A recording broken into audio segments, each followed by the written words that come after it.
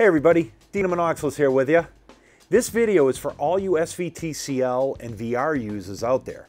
We've got a cool new upgrade for your SVTs here. Check it out. Ampeg has come out with a cool new power tube retainer clamp.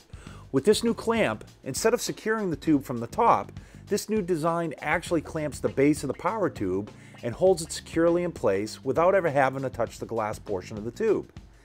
In this video, I'm going to show you how to retrofit these new retainer clamps in your SVT. Now, for the safety disclaimer, if you're not 100% confident in doing this procedure by yourself, please bring it into an authorized Ampeg repair shop that can do this mod for you. It's an easy mod to do, but I have to warn you, working on a tube amp can be dangerous if you don't know what you're doing. Now, with that being said, follow my instructions carefully, and you should be cool. A couple of things you might want to get together before you start, though. A small Phillips screwdriver, an Allen key with a 5/64 Allen in it, a small dish to put your parts in, screws and whatnot, a clean shop towel, and of course a pair of latex gloves. Funny how I have all this stuff conveniently located behind my SVT. Okay, first thing we want to do is to remove all the screws that fasten the perforated cover to the back of the amp. This is where the small dish comes in handy to put the screws so they don't go running off. So I'll start here. Remove this screw. Once the screws are all removed, this cover should just pop right off. So I'll remove all these screws, get the cover popped off, and come right back. Okay, now that we've got the grill out of the way, let's put on our gloves. Now, if you don't have a pair of latex gloves, that's fine. As long as you have a good, clean pair of gloves. The reason why we do this is to avoid getting any of our skin oil on the glass of the tubes. Next thing we want to do is we want to just very gently remove the tube retainer from the top of the tube. And it's a matter of just pulling it up a little bit and putting it off to the side. Then we want to just really easily wiggle the tube out of the socket. We don't want to wrench it too hard or force it because we might break a solder trace on the board below. So you just want to very gently wiggle it out like so, until it releases, and then just put the tube aside. And we're going to do this for all 6 tubes. Now you might want to make a note of the location of each tube that you pull out. Okay, now that we've got the tubes out, we're going to focus on removing the old tube retainer clamps. Now this is where the 5/64 Allen key comes in handy. If you have a key like this, or if you have an individual Allen wrench, that's fine. Now, I know the older CLs, like my 95 CL back there, used Phillip heads to fasten the retainer clamps in. This newer Heritage uses Allens. I honestly don't know when the changeover was from Phillips to Allens, but it was sometime between 95 and 2010. So whichever one, if it is an Allen, it is a 5/64 that you're going to need. Okay, so I'm going to start with this tube retainer clip, and I'm just going to take my Allen key. And as you can see, I'm using my iPhone as a light to light up the area a little bit. You can do the same, makes it easy to see where you're working. Okay, and I'm just going to remove this Allen screw. I'm just going to back it out. Now, one thing I can do is just keep my finger around that Allen, so when it does come loose, it's not going to go anywhere but in my finger. Okay, so there's one. I'm just going to take that Allen screw out. Put that in my little tray because we're going to need it later. And then I'm going to do the back one. There should be 2 for each socket. And again, I'm just going to loosen it with my Allen key. If you have a small Allen wrench, it might be easier. There's the second one, okay? So this is the old tube retainer clamp. And as you saw before, this part sits on top of the glass tube. Okay, so I'm going to remove the remaining 5. Get that done, and I'll come right back. Okay, so as you can see, I was able to remove all 6 of the old tube retainer clamps. I even took my shop rag and tidied up the inside of the amplifier, removed all the old dust and whatnot. One thing I want to point out, on the screws that you removed from the old tube clamps, you'll notice there's a little black washer that we're going to reuse, okay? So make sure you have all those little black washers along with the screws.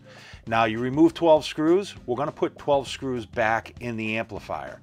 I know the new clamps only have 1 hole for 1 screw, but we're going to use all 12 screws. So check this out. If you notice, in the front of each tube socket, there's a hole that we're going to install just the screw. We're not going to address the clamps just yet.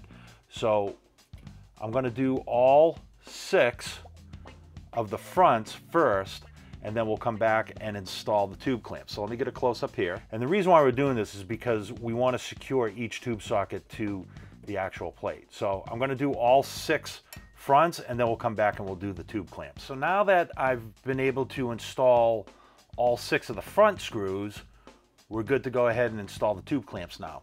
Now, one quick trick that I want to just point out that might make life a lot easier is I put the screw into the hole on the tube clamp before putting the clamp into the chassis.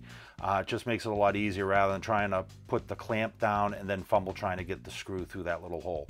So I put the screw through the hole, and then all I'm doing is I'm holding the screw in with my finger, and I'm going to locate it just over the screw hole, the back screw hole on each tube socket.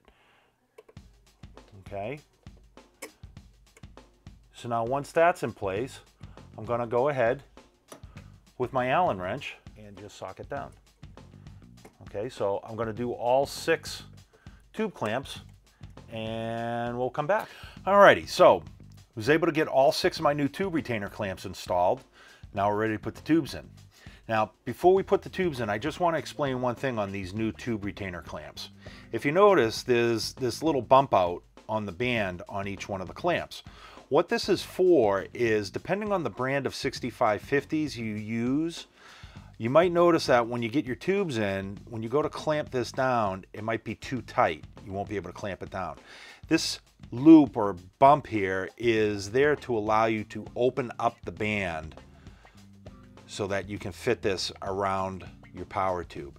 So if it's too tight, you want to open it up.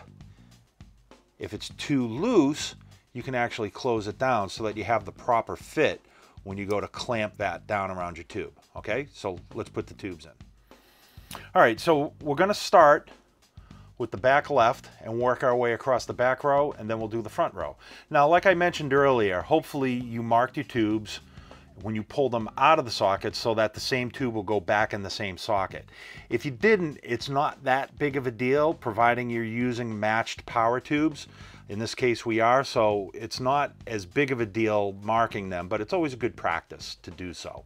Notice I'm wearing my gloves again. Again, we're handling the tube, so we don't want to get any of our skin oil on the tube glass. I should have mentioned this earlier too. If you don't have gloves, it's not the end of the world. You can use a clean shop towel or a clean shop rag to handle your tubes. Okay, so we're going to install the tubes in the sockets now. You'll notice that each tube has a little key on it. That key fits into the tube socket a particular way. So there's no way you can install the tubes the wrong way. They can only go in one way, all right? So we're just going to work the tube, and it's in the key, and then we're just going to very gently wiggle the tube back into its socket. Okay, and we want to make sure that the tube is completely seated onto that tube socket so that there is no space between the base of the tube and that socket, okay, which in this case it is. All right.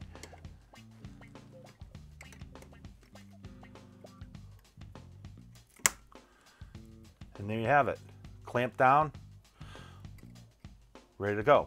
Okay, now we're going to do the next tube socket next to it. Again, there's the key.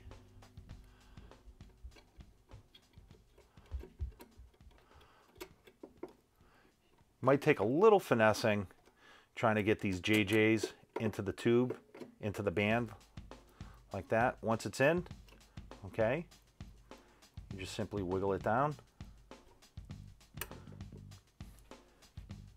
And again, I know that's seated properly on the tube socket. There we go. There's number 2. And then we're going to finish up. We'll do the remaining 4 and we'll be back. Okay, so there you go. I've got all 6 of my 6550s installed. Everything's clamped down All the tubes are seated properly. I just got to button up the back of the amp, put the metal grill back on, rebias, and we'll be ready to go. All right, folks, well, that's it for me. I'm out of here. I hope you enjoy your new old or old new retrofitted SVT, however you want to call it. Some important information before we go. This clamp kit can be ordered through any authorized Ampeg dealer. The information's right here, the bottom of the screen, the part number, as well as the name of the part, should be good to go. My name's Dino. Like I always say, play more bass.